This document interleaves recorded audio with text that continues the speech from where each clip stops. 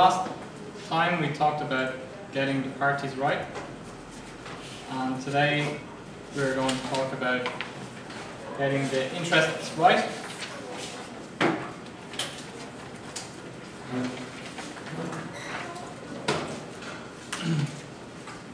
So discuss with your partner, what does interest mean?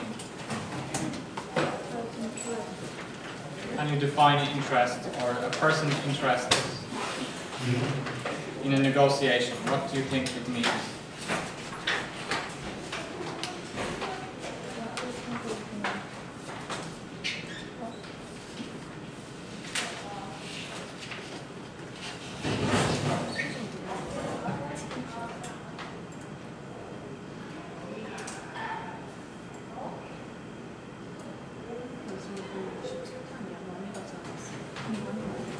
So define interests. We're talking about interest in a negotiation. Try to give a definite. Do you understand define? Define? Yes. So try to define what interest means here.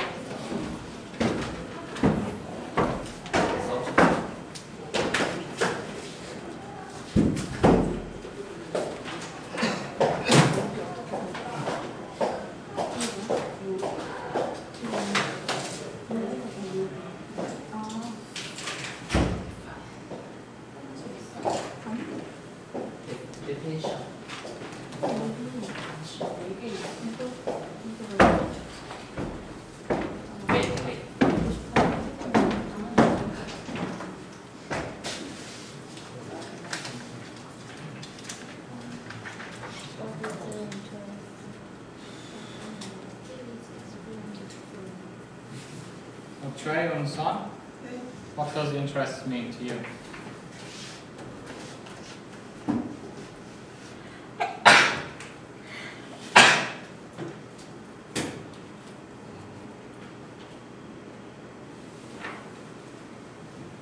Give me a definition. Explain. Somebody who doesn't understand. Imagine I don't understand what interest means. So explain to me.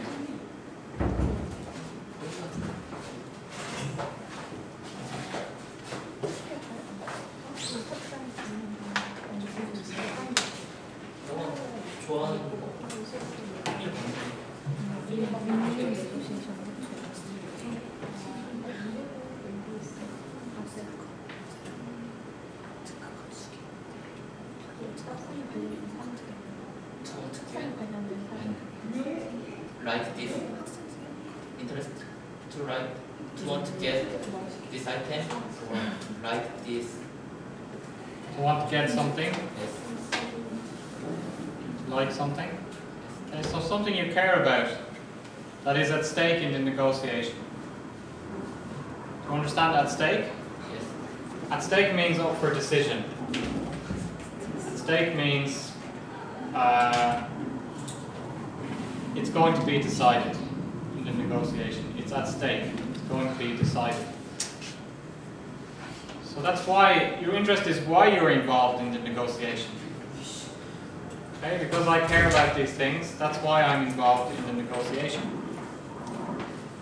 So that's what we're talking about when we're talking about interest. Something you care about, which is going to be decided at the negotiation. So again, we're going to look at some different headings here. So whatever each party cares about and is at stake is an interest. So we need to map an interest, just like mapping the parties. We shouldn't let the price overshadow some potentially richer set of interests. So there can be more interest than just the price. Don't mistake people's bargaining position. Don't mistake that people focus on the price, that they don't have other interests. They still have other interests. We need to ask, listen, and probe. We had some handout in the class with probing questions. Okay.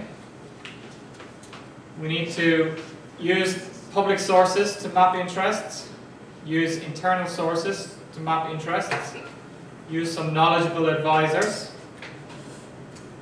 Be aware of unconsciously skewed perceptions. What does skewed perception mean?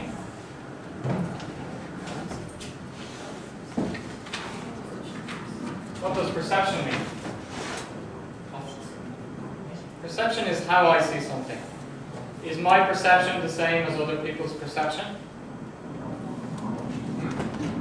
Is this glass half full or half empty? Does anybody say half empty? Half full. So some people might say that's half empty. Some people might say that's half full. So they have different perception. Perception means how do I see something. So people can have skewed perceptions without unconsciously. It means that their perception may be changed. Skewed is changed. We're going to talk about these ideas. Mythical fixed pi, self-serving role biases, partisan perception. Don't understand now, but we'll explain later. Okay? And we will need to counteract some psychological mechanisms that can also change perception. So we'll talk about all of those things.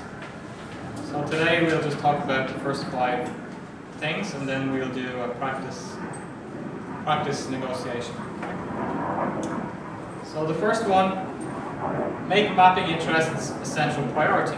Okay, so first of all, we just said whatever people care about at stake is an interest. That's clear, right? So then we need to make this a central priority. You understand priority? Priority is very important, right?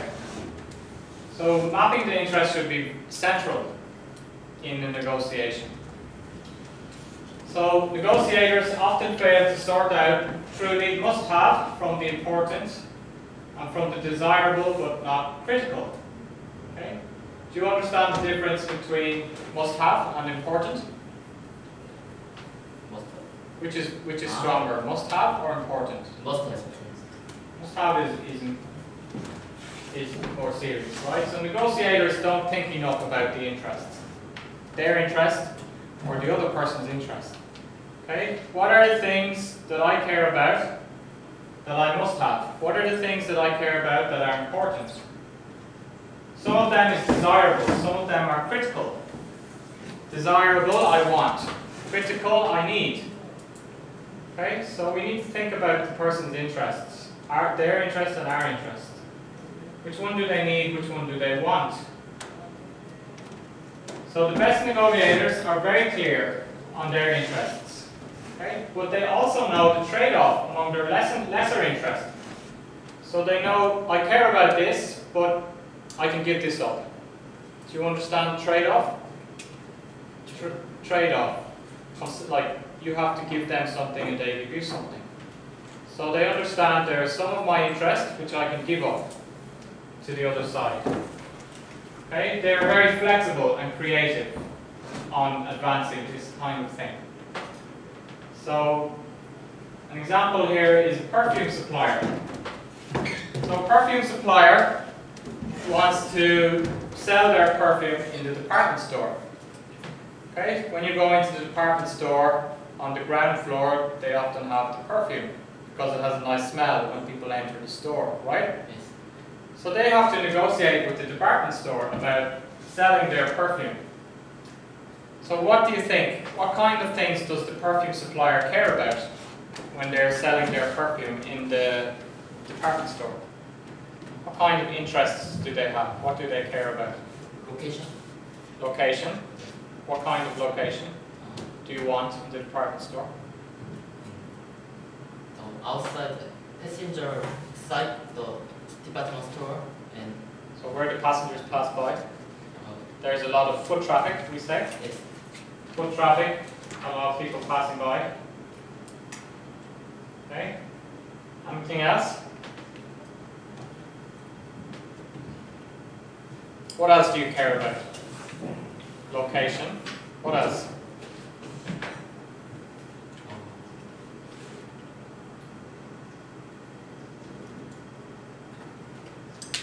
So here we can see some examples, right? Here we see the desirability of the location on the sales floor, but also the amount of space. How much space can we get? Okay, can we get a big space or a small space? What about the look? The look of the place. Is it nice style or not? Okay, if we have a special promotion, are we going to share the cost? Is the department store going to share the cost of the promotion? Do you understand promotion? Yes. So we have a discount or gift, giving away gifts. Is the department store going to help us? So these are things we care about. Which one do you think is the least important here? Out of these four, amount of space, location, design or look of the store, or sharing the cost on promotions? Which is the least important? Which is must have and which is just desirable? Must have location. Must have location, desirable, just desirable. Yes. Yes. Special promotion. Special promotions, right? We're more concerned about selling our perfumes in the long term. Special promotion can help to sell more and advertise, right? But it's not our main goal is to sell the perfumes over the long term. Okay? So which one are you going to give up if you're doing the negotiation? Which one are you going to give up? Trade-off. Must have or desirable? Zero. So which one, if you're negotiating and they won't give you a good deal for all of these things, which one can you trade off? Do you understand trade-off? I'll give you this if you give me this. Yes. So which one are you going to say? I'll give you this if you give me this.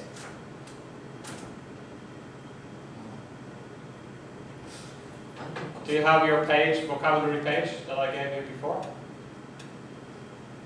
If you, I will. Do you have that page with you?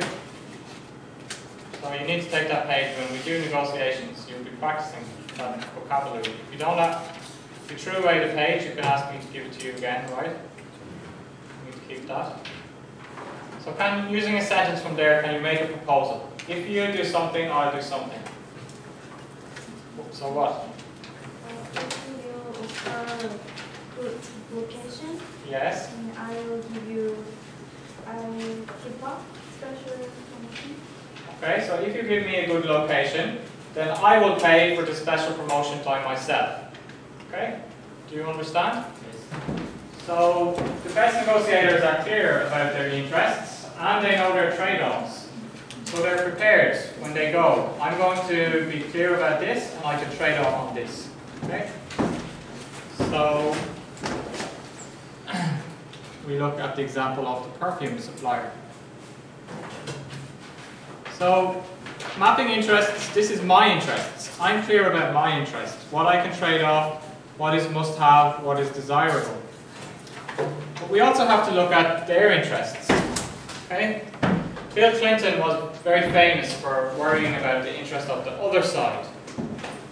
When Bill Clinton went to another country to have a negotiation, he asked his advisor, what are the top 4 issues for the country? Okay?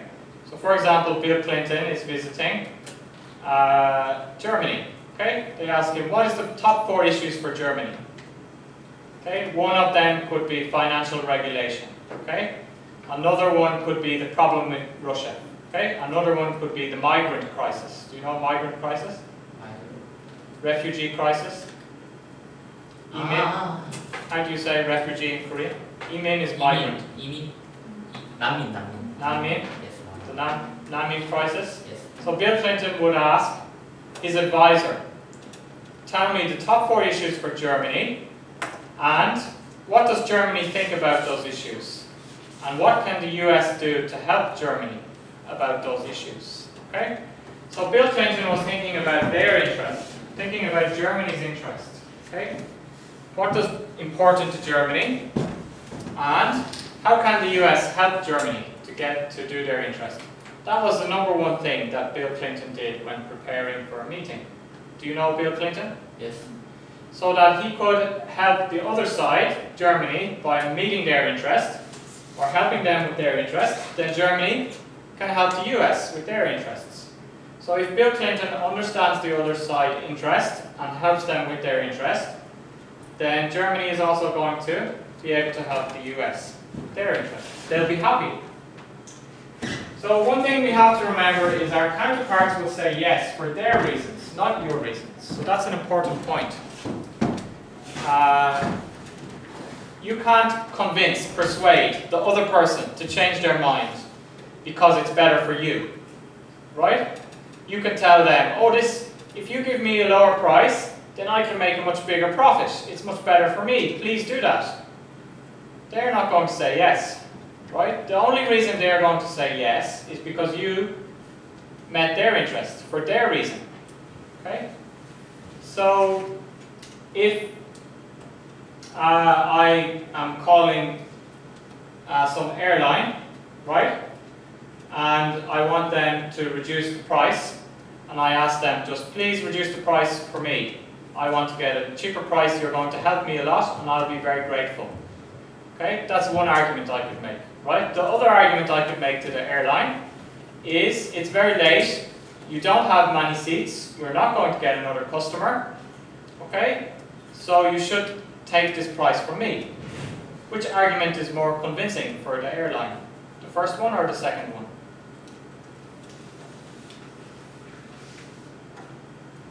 First one, I ask you, please reduce the price for me, right? I'll be happy. Second one, you're not going to, it's too late, you're not going to be able to sell the seat, okay? If you don't sell it to me, I'm going to buy it, for a low price, I'm not going to buy it. You won't be able to sell the seat. Which one is more convincing? The second one. The second one, you're looking at their interest, okay? The first one, you're just thinking about my interest. I want a cheaper flight. Please give me a cheaper flight. Please. Pretty please. Right? They don't care about you. Right? That's the thing you have to remember. Your counterpart doesn't care about you. Right? They are going to say yes because it's in their interest to say yes. So if you make the argument to the airline, you know, they understand they're not going to find another customer. It's too late. Then it's in their interest to reduce the price and give you the ticket. Okay? So we have to think about, remember this, okay? So we need to understand about our counterpart. You understand counterpart? What does counterpart mean? 상대방? Other person, other party, right? Counterpart is the easy way to say other party. So we need to think about their competitive challenges before you can strike the best possible deal, right? So we need to ask ourselves this question. What do we need to understand about them? Okay, so for example, the company I'm competing with, currently they are having a problem with advertising. Okay? The other company is advertising better than they are advertising. So if I understand that they are having a trouble with advertising, I could tell them, I have a very good marketing team. One person is very good at design of the advertisement. So I can send my worker to your company for 1 week to give advice about advertising to your company. Okay? So if we understand about the other company, their challenges and problems, then we can find a way to make a deal with them. So here are questions that we can ask to understand the other person's interest. Okay?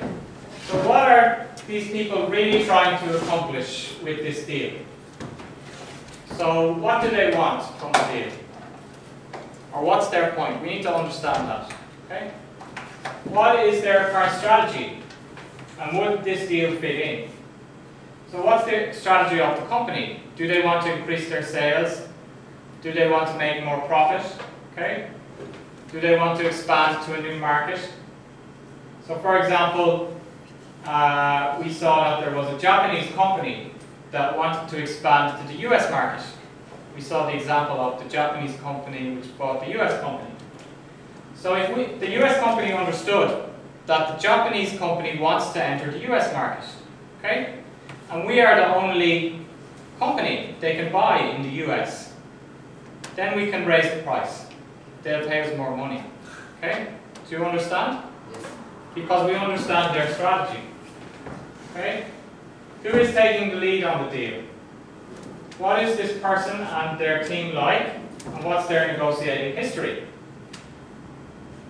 How will this deal affect their status, compensation, and future prospects? So we talked about the last time the agent problem. And we said that in one case the agent didn't make the deal because the agent only got commission for new contracts. They didn't get commission for existing contracts. So we have to think about the other person. How does it affect their compensation? So if we didn't understand that about the agent, then we couldn't have made a deal. But because we understood the interest of the agent, so parties and interests is linked together, right? We understood that the agent is interested in a new contract. Then we were able to change our contract slightly to make it look like a new contract and make it a deal. What about the status of the negotiator? Their future prospects. So maybe they can get a promotion. If they do make a deal with us, they can get a promotion. So we know they want to get a deal. Also future prospects. So, for example, there was one CEO who was joining the company. New CEO. You understand CEO? Yes. At the top. And the person they sent to negotiate with the CEO about his or her salary and conditions was going to be working under the CEO after the negotiation. So do you think the CEO can get a good salary from the negotiation? No? So here's the CEO. CEO is going to negotiate, is the boss of, let's say here, we have the General Administration Department. Do you understand administration? Yes. So general administration, how do you say administration in Korean? Parija. College, right? So this is going to be next week after they start working. Okay, CEO is going to be the boss. They are going to be under the CEO. But now the CEO is negotiating with that person about the CEO's salary. Okay? And other conditions. Do you think the CEO can make a good negotiation or not? Not because he is the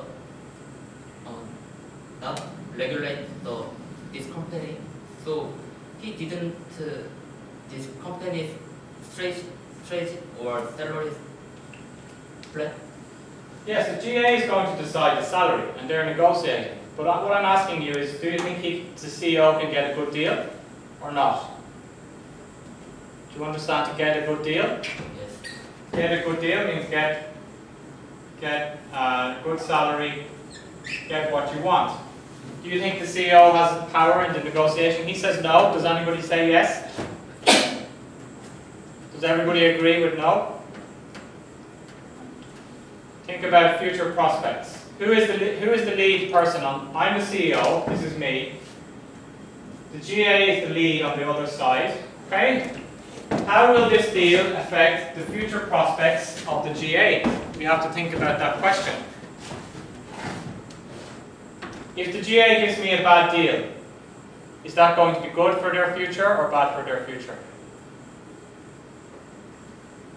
I'm their boss. They're going to be under me next week. If they make a really bad deal and give me a really low salary, is that good for their future or bad for their future? Bad for the future. Bad for their future. Do you want to change your mind? But this scenario is not setting the company. So I think this negotiation is so not bad, but it's so good deal is not popularization. But my question was, this person is negotiating with the CEO. Next week they'll be working under the CEO. So if the CEO understands that, the CEO can get a better deal. They can get a higher salary. So this was the real life case, and somebody told the CEO, basically you can decide the salary. The GA is not going to say no, right? You can set the salary and conditions that you want. So it was a mistake by the company to let this person to be the lead negotiator with this CEO. Okay? Because this person is going to be working under the CEO next week. So they want to keep the CEO happy. So they're thinking about themselves, their own interests. Okay? If they give the CEO a nice salary and keeps them happy, then the CEO will be very nice to them, maybe give them a promotion. Okay? Maybe the CEO will increase their salary later. So we have to think about how does this affect the interest of the other side. Do you understand this story? Yes. So who else is paying special attention to the deal? Who will have to approve the deal?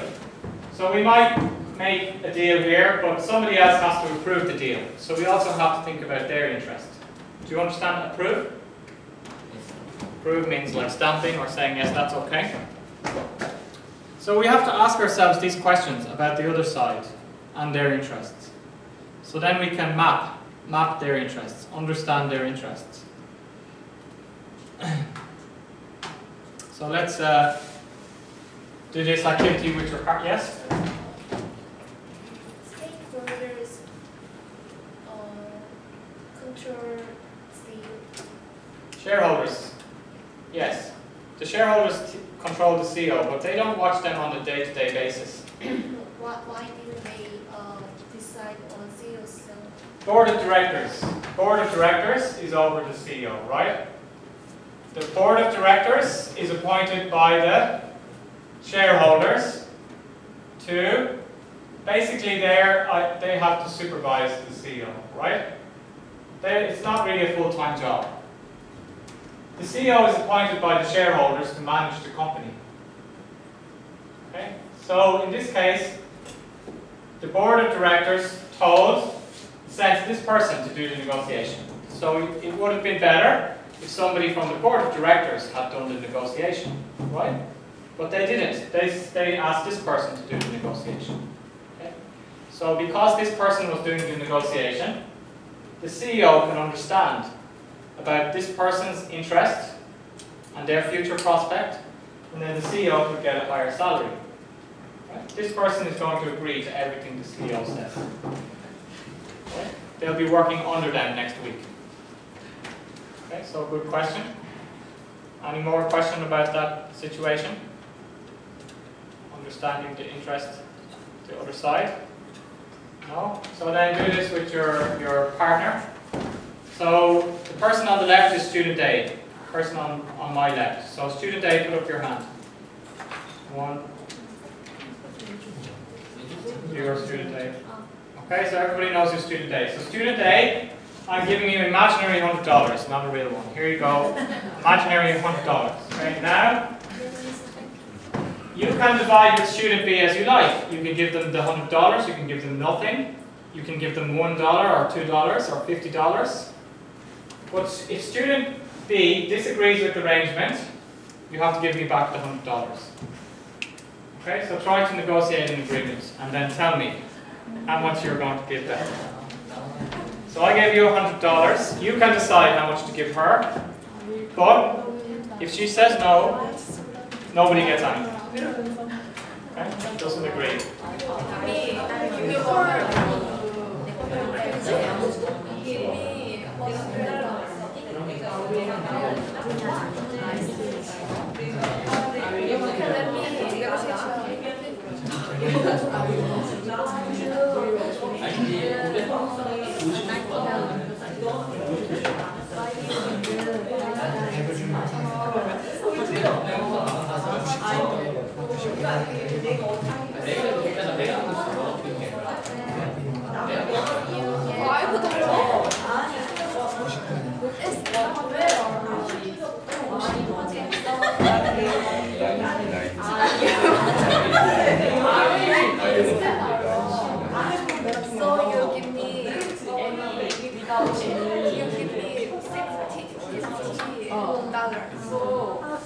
We'll take one more minute to discuss and then we'll write it.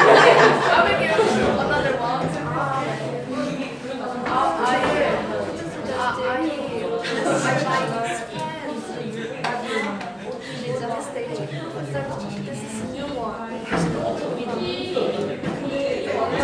Today I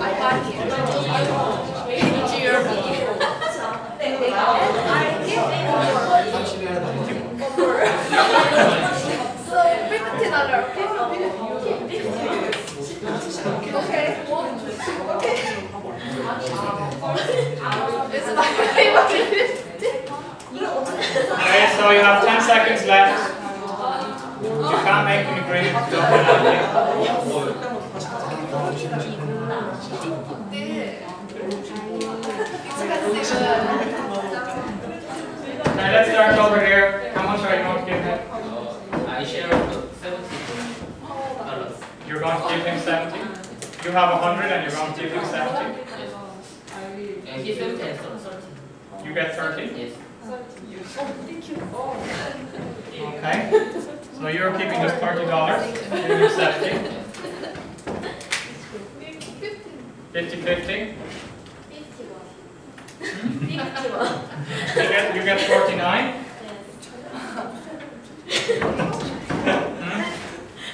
What about you guys?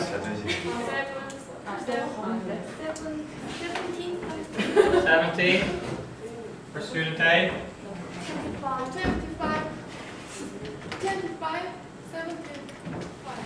75 for student A. Why did you give him? You had the $100. Yes. You can decide how much to give him. Why did you give him 70? Because his location in Seoul, so he has many traffic pay. So I donate him to 70%. You're just a generous person. Right, the same here. Why you were deciding? Why did you give 51? More than me. Well, you can make the decision, right? So then these two persons got more money, right? So we can see here that sometimes people offer, like they say, I'll give you $30, okay? And the other person will say, no, I prefer that nobody gets anything because it's not fair, right? Even though I would get $30 if I accept the deal, and if I refuse the deal, I get 0, right? If I was just thinking about my interest, then yes, I'd accept. So now I refuse, I'm going to get nothing. Why? Because they think it's not fair. So the point is that we're figuring out is that there's more to negotiations than just money. People have more interests than just money in a negotiation, right? So people care much more about the monetary part. Okay, you could say that in some negotiation, maybe just 50% is economic, but 50% is feeling of fairness or relationships or that kind of thing, right? So, for example, here are other things which are important. Relationships. We have a big, we'll talk about it more later when we talk about the cross-cultural negotiation, but there's a big difference between the North and the South and the East. I know from talking to my wife also about her company. Companies work in a very different way than in Ireland or the US, Korea, right? Basically, people in Ireland and the US don't really care about the relationship with the other person, okay? The most exaggerated one is Austria or Germany, okay? They just are interested in, can the other person do a good job? Yes, then I don't care whether they're nice or have a nice personality or they're rude to me or they give me gifts or anything, right? I don't care. They do a slightly better job than the other person, then I want to do business with them. Okay? But in Southern Europe and South America and in the East, in Asia, the relationship is important. Okay? People think it's important that you have a good relationship with the other side. So for example, a business deal which takes just 1 day in Germany could take 4 days in China. Because the Chinese people want to go out for dinner, they want to get to know the other person, right? They want to get a relationship. So, in the negotiation we can see this too. Even East, like Russia, a famous negotiation about World War II, Stalin refused to be in the same room as the American president, right? He didn't like him, so he refused to be in the same room. And because of the bad relationship, they had a bad kind of agreement, right? So, we also have the social contract. Here we can see resolving conflicts. So how are conflicts going to be resolved? Because if we make a negotiation, it's not finished. As soon as we leave the room, it's not finished. It's going to be ongoing, right? So recently Greece made a negotiation with the EU about some loan, bailout loan. right? Loan to help them. But they make the negotiation. Is that it finished? Everything is finished? No, right? Greece has to do all the things they said they would do. And that was a problem in the last negotiations. Greece went to the negotiation and said, yes, we'll reduce our government employees, right? And then they go out and they don't do it, right? So what's going to happen then? So people also care about this kind of thing in a negotiation. What's going to happen if you don't keep your side of the bargain? Can I trust you to keep your side of the bargain? Okay, how are we going to solve the conflict if there's a conflict?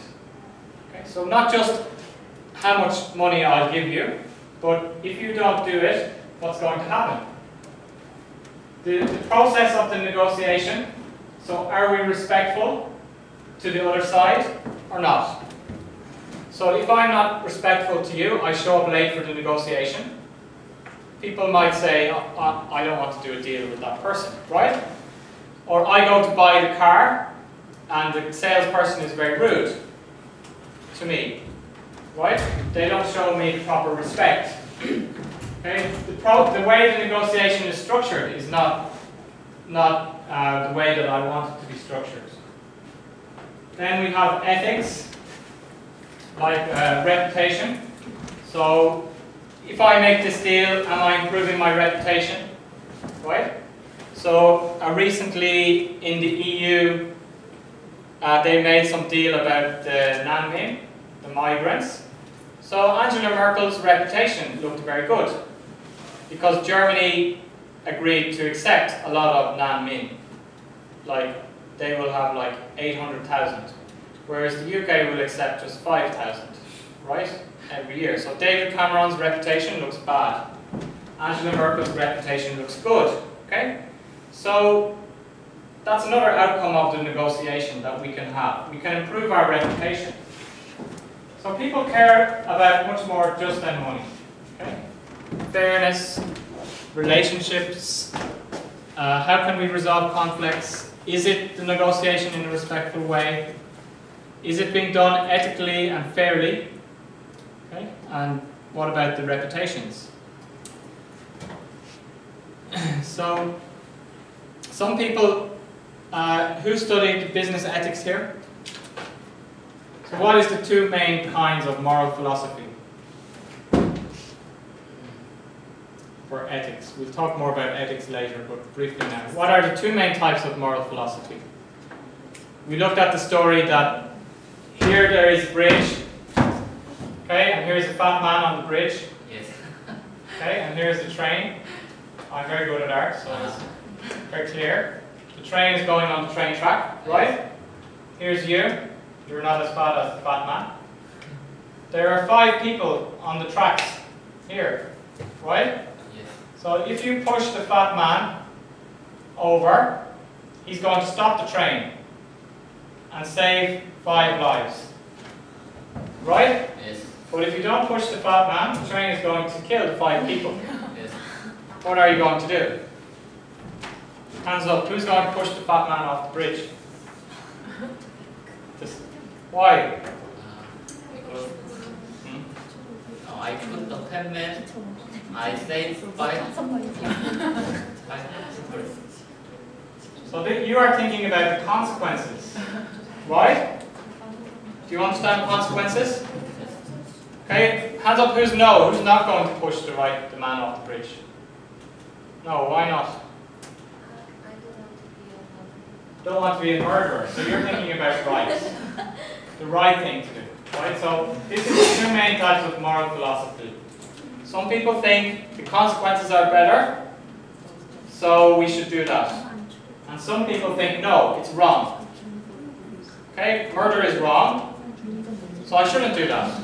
Okay? So we didn't see everybody's hand, so let's have a look again. Hands up, who is going to push the fat man off the bridge? 1. Who's going to not push the man off the bridge and let the 5 people die? You need to put up your hand for one of them. Okay, so you 3 guys didn't put up your hand. What are you going to do? Push the fat man or not? Push the fat man? No? Push the fat man. Saved 5 lives, right? So who's correct? Is he correct or is she correct? No, It's philosophy, right? People have different philosophy. Do you understand? How do you say philosophy? Torah, right? Usually religious people is going to be more on this side, right? More religious, stricter religious people will be more on the right side, okay? Other people is more practical on the consequences side, okay? So, the people who said, hands up the people, who's going to push the fat man? 1, 2, 3. Okay, I have another question. You're a doctor. And in one next room, you have 5 patients. Each patient has a problem. They need a transplant within the next day to survive. One is missing their liver, another is missing some lung, another is missing a kidney, another needs a heart transplant. Okay? So those 5 people will die in the next day if they don't get any transplant. Then a perfectly healthy person walks into your office for a checkup. Normal checkup. What are you going to do? If you kill that person, you can save the 5 other people. Can't take all their organs. Save 5 people. That person will die. Just you get 5. So what are you going to do now?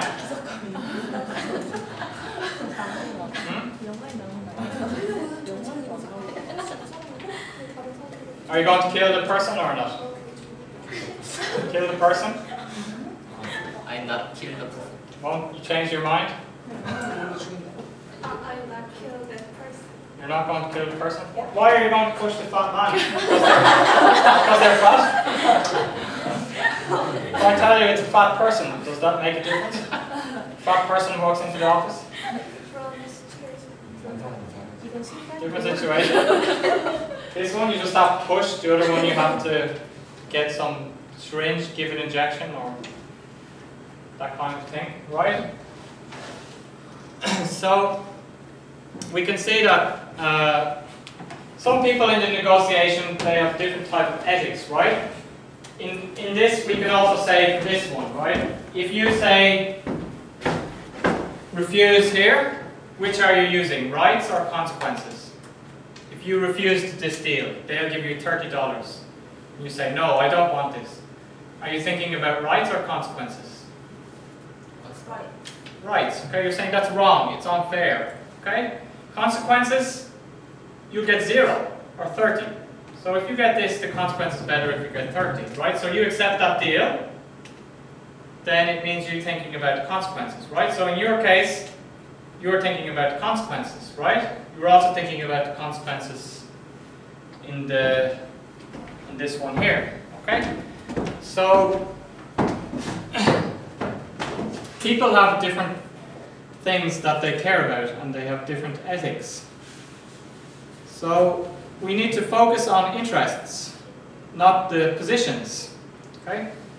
So we shouldn't mistake the bargaining position for a richer set of underlying interests. So it means that people say, I want to reduce the price, I want to buy for $200, okay? So we shouldn't think that, oh, that person is only interested in the price. That's just their position. Do you understand position? So we shouldn't think just about positions, we should focus on the interests. So this is the main way that the win-win negotiation works. By focusing on the interests rather than positions, we can make a good negotiation. So we talked about the car of John and Mary, right? And if the position didn't match, you wanted 4,000, right? But I'll only pay 3,500. So our position doesn't match, so it could be no deal. But the win-win says we should find some interest to make a deal.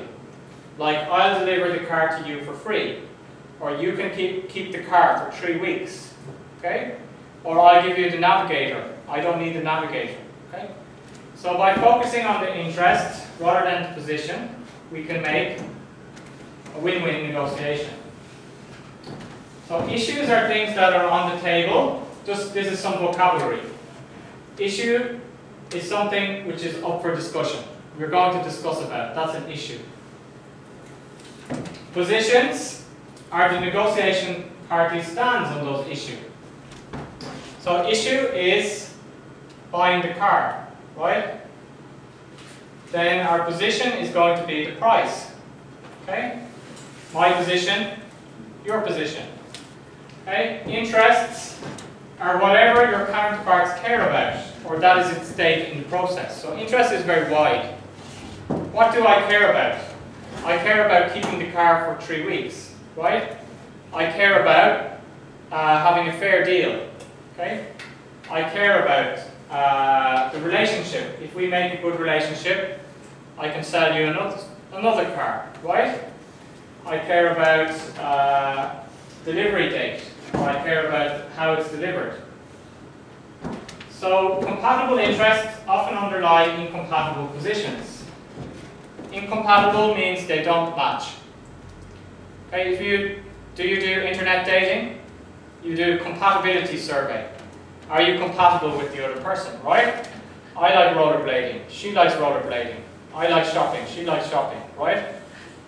So you can do that on the internet if you want to find a lot of matches, right? Try to make yourself very compatible. Write down, I like shopping, I like romantic movies, right? I like fashion. Then you're compatible with a lot of girls, right? You can use that tip. When you do internet dating, you can find a match easily, right? Yes. Do you really like shopping or fashion? That's all. Anyway, that's compatible, right? Incompatible, you like soccer. She doesn't like soccer, right? You like heavy metal music. She likes classical music. Incompatible. So compatible interests means we have the same interests we can meet, can underlie the incompatible position. So here we have incompatible position, but we can find some interests, like we both live in the same place, we both go to work together, so I can drive you to your work for the next 3 weeks. Okay? So this is the idea of win-win negotiating. Today we'll be doing a negotiation, and you can also practice this kind of thing, finding out, not just worrying about the position of the other side, but finding out their interests. So, match A and B, issue, position and interest with the 3 things on the left. So match, okay, so draw a line, which is which.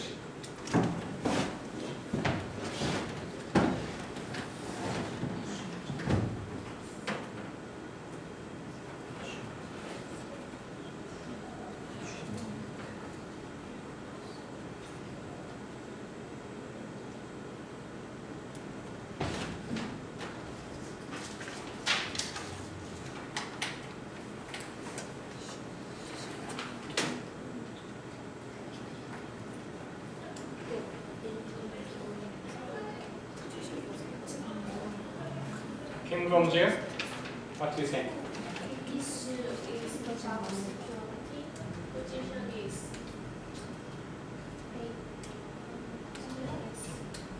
$100,000 and interest is this. Is that correct? Does everybody agree? Does anybody disagree? I think issue base salary. Yes, issue is the base salary, right? So that's what we're discussing about. We're discussing about the base salary. So our position is, I want $100,000, okay? But what's an interest? Job security. Do you understand job security? So I want a long contract, okay? I don't want a 1-year contract or 6-month contract. Job security is an interest for me.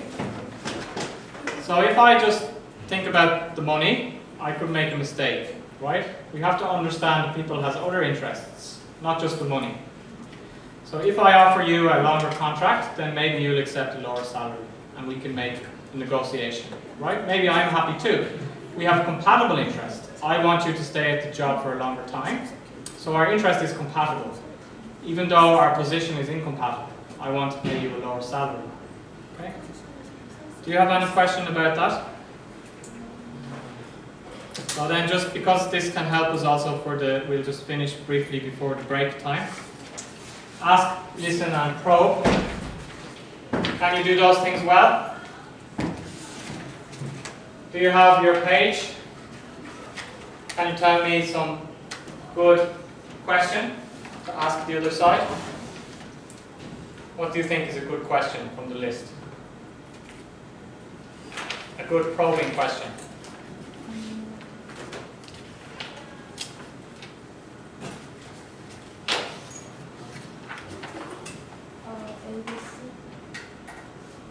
So read from the page, probing question. What is the situation of production and your printer at the moment? What is the situation, right? On production. That's a probing question. Do you understand probing? Then you have to listen to the other person. You said you're a good listener before, right? So you ask a probing question. Probing means it's not a very general question. Probing means this kind of thing, right? So you're probing, right? A probe, noun for a probe, doctors use a probe. They put it in your nose or somewhere, right, to look more detailed. Probing means finding out the other side's interests, okay? So, if you're not sure about the other side's interests, we can set up an exploratory meeting. Okay, so you can say, I really don't know what they want. Before you have the negotiation, you can call them, and talk to them, set up a kind of, you can invite them for an informal dinner. Okay? So direct communication can work wonders. I think this is also a difference between men and women, right? Men are not that smart, so they need to be communicated directly by the women, right? And specifically. So my wife, I always ask her, just tell me directly, right? What's the problem? But she wants me to guess what the problem is. Or I should know what the problem is. I should know why she's not happy or there's some problem, right? But I don't know. So I tell her, just tell me directly. Right? So men are quite silly sometimes. Also for tidying the house, she asked me, can you tidy the house tomorrow? I would tell her, I don't understand what that means. I really don't understand what it means. So she has to tell me everything in detail, right? Can you clean the balcony? Can you clean the kitchen? Can you clean behind the something? Then I understand. Yes, okay. Now I know what I have to do. Okay, so it's the same here. It sounds simple, but sometimes just asking people. Asking people and they'll tell you. They'll tell you it's the answer directly. So here's the example we talked about before. The sales rep, whose bonus was based on new contracts. Okay? So if I didn't know that their bonus was based on the new contract, they wouldn't have made a contract with me. Okay? But that person invited the sales rep for dinner before the negotiation. Before the negotiation, they invited them for dinner. They found out their interests. They talked to them and found out their interest. They found out that the sales rep wanted to get commission for new contracts, and then they were able to change it. So this is a very common problem for people doing negotiation. They don't think about the other side's interests enough, and then they're too shy. They're too shy to try to find out the other side's interests. Okay? And maybe they spend a lot of time and effort thinking, what is the other side's interest, right? So maybe my wife wants me to spend a lot of time and effort thinking, what did I do wrong, right? What could it be, right? But I want to make a simple way, just ask her and find the answer, right? So it's in the business you can do that way. You can just ask the people. Maybe my wife won't tell me, so personal life can be different, right? But in the business, the other person's interests can help to make the deal. So they know that if you know their interests, then it helps to make a deal together, right? Especially if their negotiating style is win-win, cooperative. If they're competitive, they might not be so quick to sell their interests. Okay. Do you have any question about this? So, Then after the break time, we'll do some practice negotiation. So we don't have